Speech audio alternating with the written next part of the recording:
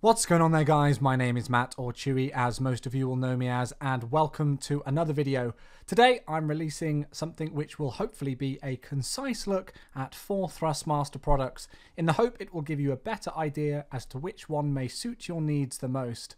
The 4 products we will be looking at today are the Thrustmaster T-Flight HOTAS X, the T16000M, the TCA Airbus Edition, and also the HOTAS Warthog. We will go over price, build quality, product features, and adaptability. To those of you who aren't aware, the term HOTAS stands for hands-on throttle and stick. The main premise behind a HOTAS system is so that the pilot can operate the major functions of their aircraft whilst rarely having to take either hand away from the throttle quadrant or the joystick. Thrustmaster has been one of the leading hardware developers in HOTAS and joystick systems for a number of years now, offering a range of different choices, but which one is the best for you? Let's take a look. Starting with the cheapest of the 4 products we will cover today is the T-Flight HOTAS X. Released all the way back before 2010, this system is still incredibly popular with entry to intermediate level simmers over a decade later. The Thrustmaster website shows the T-Flight HOTAS X with a retail price of just under £60 or €70 as of the date of recording this video. It features a single USB plug and play system with a detachable throttle control unit, 12 programmable buttons and 5 axes, a trigger for toe brakes or guns, and a multi-directional hat switch. The build quality is quite frankly astounding for the price in my opinion, and both the throttle and joystick ergonomically fit very nicely in both hands. One thing to note is that the product is designed for right-handed users primarily, as the palm rest on the joystick is positioned for the right hand, as is the hat switch on the joystick for the right thumb. With the ability to detach the throttle control unit from the joystick, it allows for great adaptability as to whether you want to keep the system compact on your desk or give yourself some more room to maneuver. One criticism I have of the T-Flight HOTAS X would be the slight wiggle it has in the dead zone. However, this of course can be combated with the dead zone edits in software. Please note there are other variants than just the HOTAS X to work with a variety of different games consoles. Second in our list is the T16000M FCS HOTAS system. Retailing on the Thrustmaster website for just under £140 or €150, this product can also be bundled with the TFRP rudder pedals for under £200.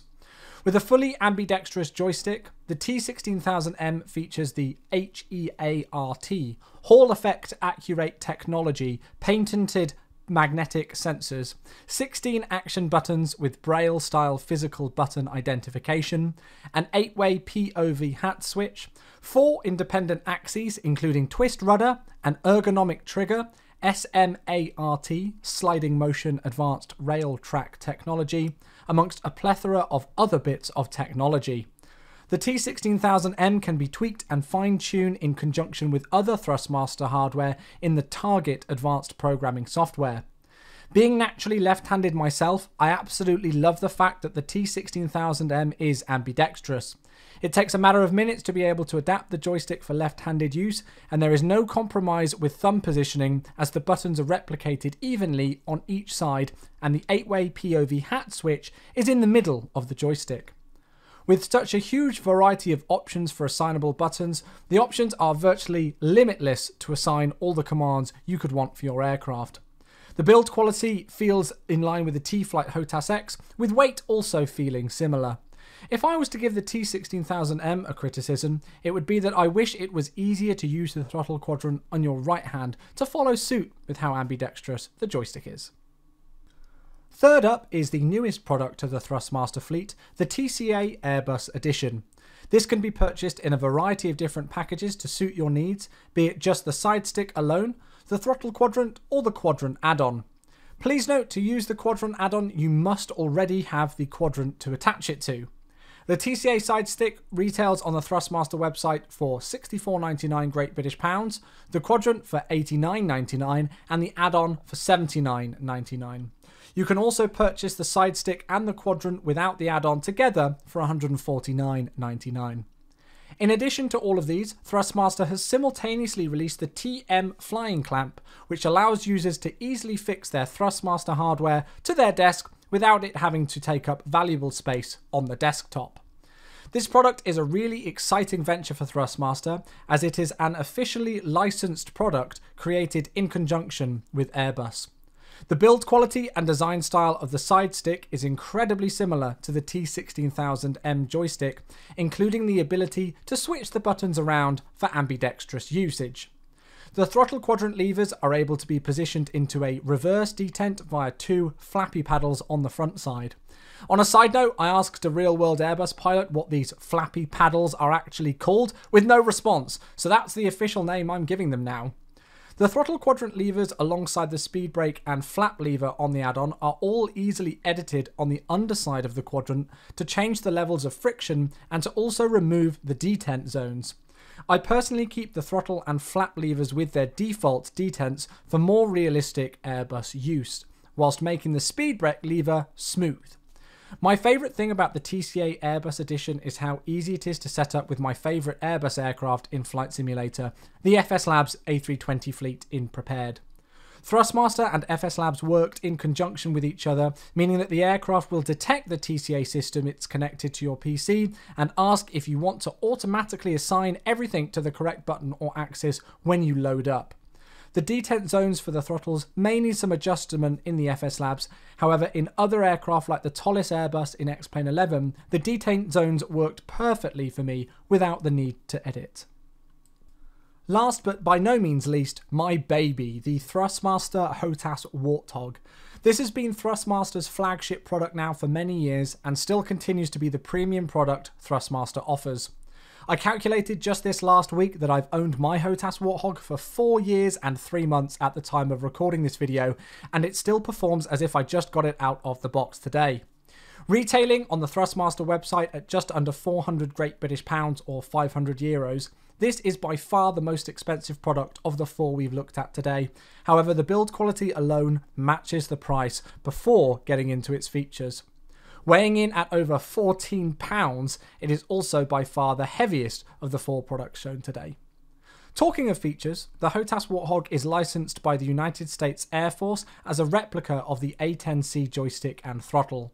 This means the system perfectly integrates with the A10C in Digital Combat Simulator out of the box without the need to assign any custom buttons. In recent years, Thrustmaster have expanded the HOTAS Warthog away from just the A10C and now have the FA18C Hornet grip add-on, which can be hot switched with the default stick. Thrustmaster also offers an F16C Viper Grip 2, which although it does look incredibly similar to the A10C stick, does have some differences that Thrustmaster successfully include. There are a stonking 55 fully programmable action switches, 19 of which are just on the joystick alone, 2 times 4 directional hat switches, a push and pull throttle system with disengageable afterburner, HEART integration, dual throttles featuring a metal handrest, adjustable friction system, idle detent, 17 action buttons, 1 mouse POV switch, and 1 8-way POV hat switch as well, a control panel with trim wheel, push and position switches, and a joystick with realistic pressure buttons and triggers, a metal dual trigger, pinky buttons, plus the 19 action buttons as mentioned earlier. The list goes on from there, however I fear this video could turn into a feature-length Hollywood film if I continue to list them all.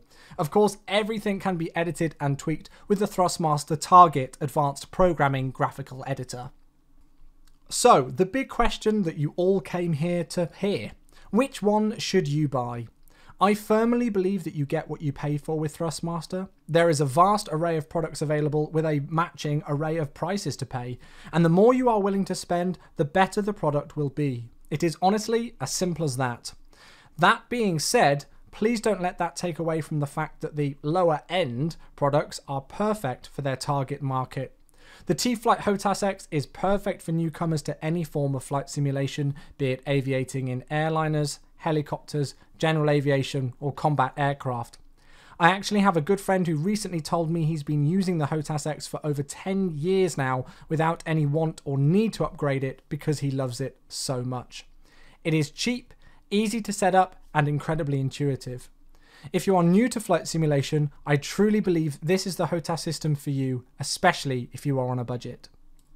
The T16000M is a lot more of a complex system, which opens users to a whole new world of programmability. This may be overwhelming for some and could put people off if it seems too confusing.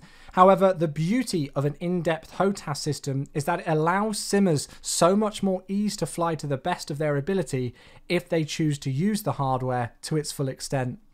The T16000M, I believe, really stands out for users mainly concentrating on combat simulation, and just like the price, falls perfectly within the mid-range environment.